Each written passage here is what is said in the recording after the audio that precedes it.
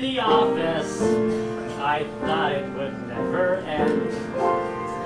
The back-to-back meetings, the need to impress. I'm losing my hair from the constant distress. Man, I live for the weekend.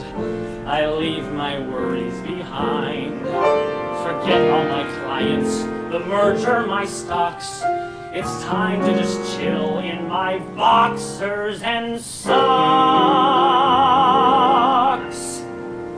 I love my quiet time. A little lounging around to help my nerves get unwound.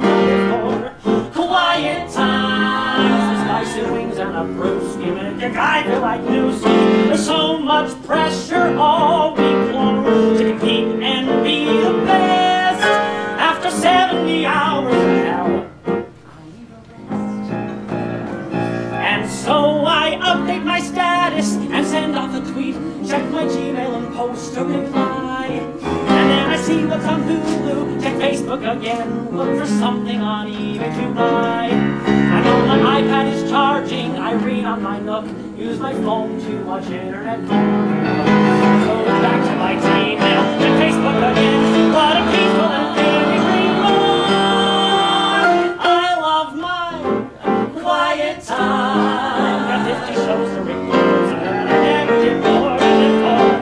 Quiet time. There's always something that's playing, a device that's displaying. I surround myself with all this stuff to keep and turn off life, and I manage to tune it all out, except for my wife. Yes, honey, I'll take the trash out, except for my wife. I said I'll pick them up,